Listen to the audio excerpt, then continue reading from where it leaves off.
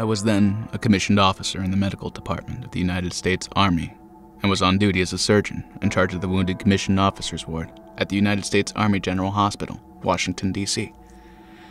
There were crowds walking toward the president's residence. These I followed and arrived just at the commencement of President Lincoln's last public address to his people.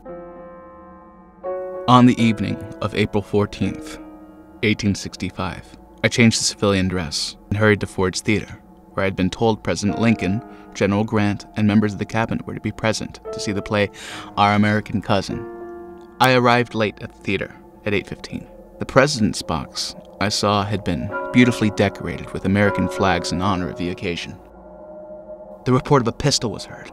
I saw a man in midair leaping from the president's box to the stage, brandishing in his hand a drawn dagger. Then followed cries the president had been murdered, interspersed with cries, "Kill the murderer! Shoot him!" I instantly rose and vaulted over the seats in direct line to the president's box, forcing my way through the excited crowd. I grasped Mrs. Lincoln's outstretched hand in mine, while she cried piteously to me, "Oh, doctor, is he dead? Can he recover? Will you take charge of him? Do what you can for him." As I looked at the president, he seemed to be dead. His eyes were closed, and his head fallen forward.